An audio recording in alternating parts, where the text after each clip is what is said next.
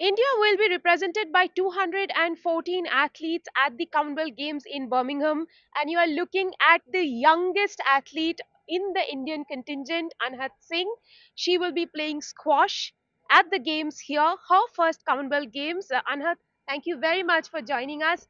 Tell us, talk to us a little bit about the excitement. You are the junior India number one, but this perhaps is your first biggest senior tournament.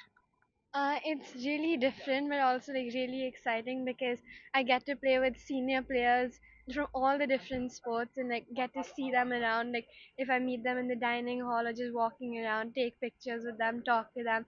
So I feel like it's a totally different experience, which I've been looking forward to like throughout since I started playing. Tell us about this, graduation from junior to suddenly becoming a senior overnight. You were, thrown into the big league. Uh, It is a bit overwhelming because I feel like suddenly, like in a matter of like a few months, I jumped from juniors to seniors. But like I said, I'm really excited because I feel like you only get to play seniors after a certain age, and me getting to do that at a younger age, and like not many people have the option to do that. So I feel like I'm really happy about that. And you're essentially a singles player, Anhat, but you're also playing doubles here with Sunaina. How has that been going, and how has it been switching from singles to doubles?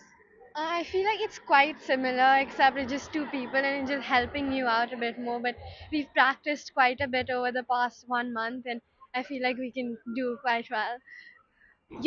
A lot of people I've been talking to says that she has tremendous power, and her foot movement agility is what sets her apart. Would you say that is something that will help you get closer to a medal, because you're better than the other athletes in that? I feel like movement definitely is like better because I used to play badminton and that Yeah. helped out a lot in my movement. But I feel like there are quite a few aspects like power. I don't exactly have like the same amount of power the other athletes have, so there are quite a few things missing out. But I feel like I can be a close contender. And why did you decide to shift from badminton to squash? Because squash is a more intense and a more difficult sport than badminton. I feel like squash just, fit me better. I tried Okay. playing a lot of different sports. Like I was always into sports. Like in school, outside school, I used to play sports like all the time. But I feel like squash is actually the sport that I had the most fun with, and I felt like I'd do best at.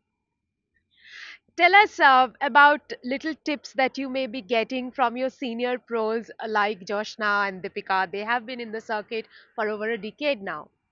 One thing that I don't exactly do is like warming up and cooling down.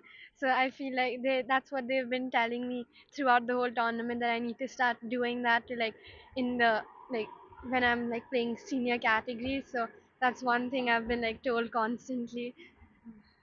You are a class 9 student at the British school. How has it been adjusting, professional sports with your studies? The teachers are very supportive. Like I'm gonna miss the first 20 days of school for the Commonwealth and like after this World Juniors, but the teachers have all emailed and messaged and like made sure that I'm doing fine and they'll help me catch up and make sure I understand everything. And what about your classmates? Are they excited that, you're a part of such a mega event? Yeah, my classmates they're all like messaging me and like calling me and stuff and like wishing me best of luck, and I feel like that's really sweet of them to do that. One question that an answer that everyone perhaps would like to know, it's such a big event, it's a massive stage.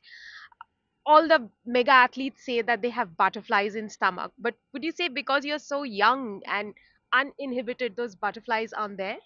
Yeah, because I feel like I don't really have anything to lose here. So even if I'm not able to play my best, it's fine because it's my first senior tournament and I'm gonna like try and do better like the next tournaments, but I'm gonna try my best of course. Realistically, what are the targets you're setting for yourself here?